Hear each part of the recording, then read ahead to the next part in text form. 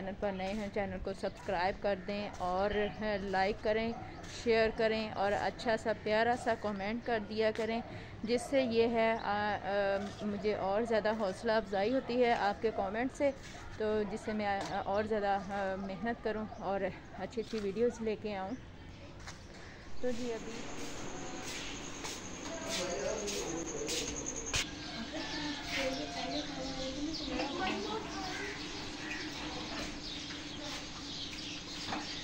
आज हमारी गली की ये बुरी हालत है कि यहाँ पे ये गटर जोन से वो चलना शुरू हो गए और ये काफ़ी देर तक रहते हैं इसी तरह।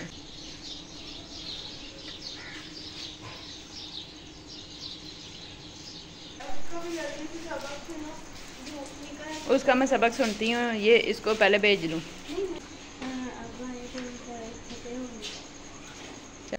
बिस्मिल्लाहिर्रहमानिर्रहीम, अस्सलाम वालेकुम रहमतुल्लाहि व बरकातुहू। उम्मीद करती हूँ मैं मेरे तमाम देखने वाले बहन भाई जहाँ भी होंगे खुश होंगे, आबाद होंगे, खैरियत से होंगे।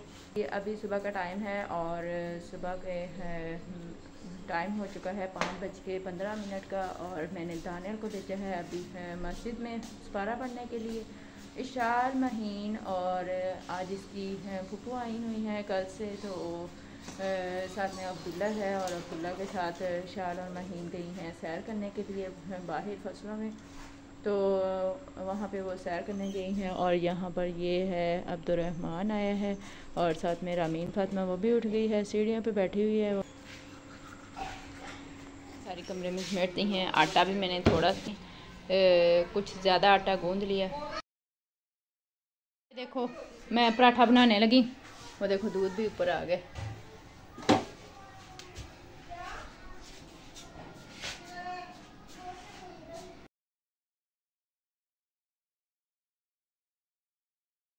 तो जी अभी पराठा बनाते हैं। दूध हमारा बॉयल हो चुका है, अभी मैंने ऊपर दे दी है जाली।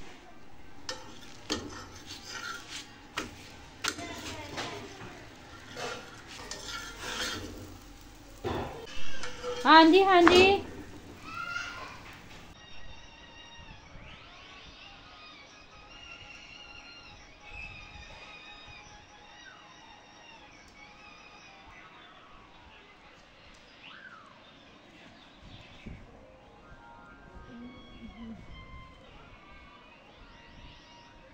बिस्मिल्लाहिर्रहमानिर्रहीम। तो जी खाना शुरू करते हैं नाश्ता। तो यहाँ पर मैंने लिया है नाश्ते में अचार है और साथ में चने की दाल है और यहाँ है मेरा ये दही है। तो ये नाश्ता हम स्टार्ट करते हैं, बिस्मिल्लाह पढ़ते हैं जी।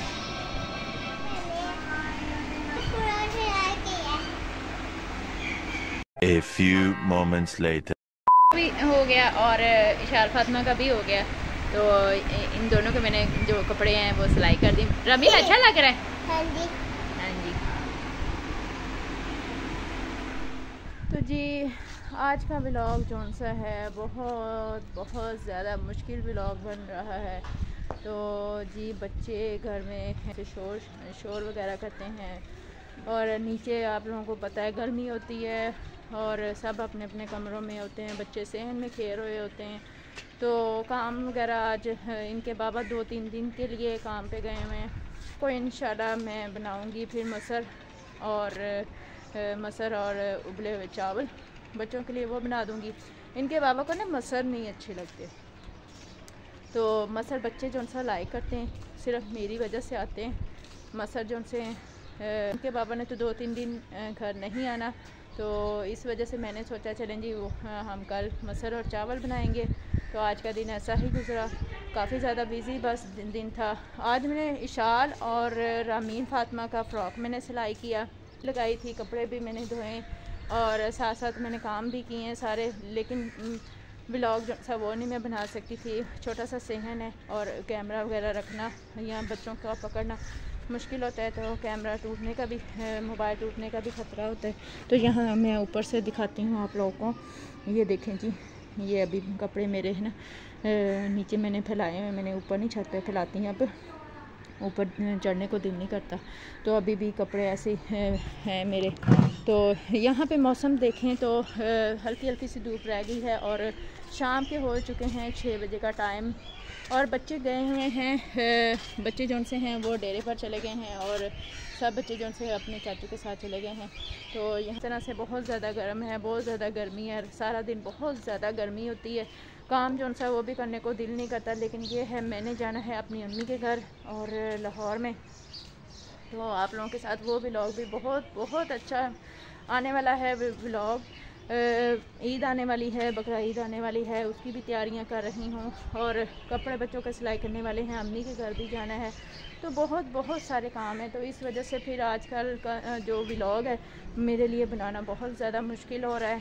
तो इसलिए क्योंकि ज़्यादातर टाइम मेरा होता है थोड़ा बहुत जो काम करती हूँ डेली रूटीन का, वो करने के बाद फ़ौरन से मैं मशीन के पास बैठ जाती हूँ और मैं जो 4 पहियाँ हैं वो भी मैं बिछाती हूँ। आप लोगों के साथ वो थोड़ा सा व्लॉग कुछ तो शेयर करूँ, बस यही मेरा कोशिश थी कि थोड़ा सा व्लॉग तो शेयर हो।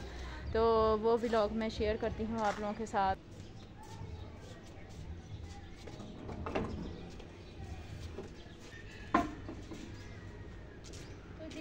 चाबियाँ वगैरह मैंने बिछा दी हैं। और अभी ये जौन सा है सुबह मैंने यहाँ पे मैंने धोई थी ये बाटी सुबह आटे वाली जौन सी है। तो दोपहर के टाइम बस मुझे याद भूल गया, कपड़े वगैरह सिलाई कर रही थी तो इसीलिए मुझे याद भूल गया। तो बच्चों ने इसको उल्टा कर दिया तो इसमें सारी रेत वगैरह चलेगी। तो अभी इसको मैं खुशक कपड़े के साथ है ना साफ़ वगैरह करके तो फिर मैं इसके अंदर आटा डालूँगी।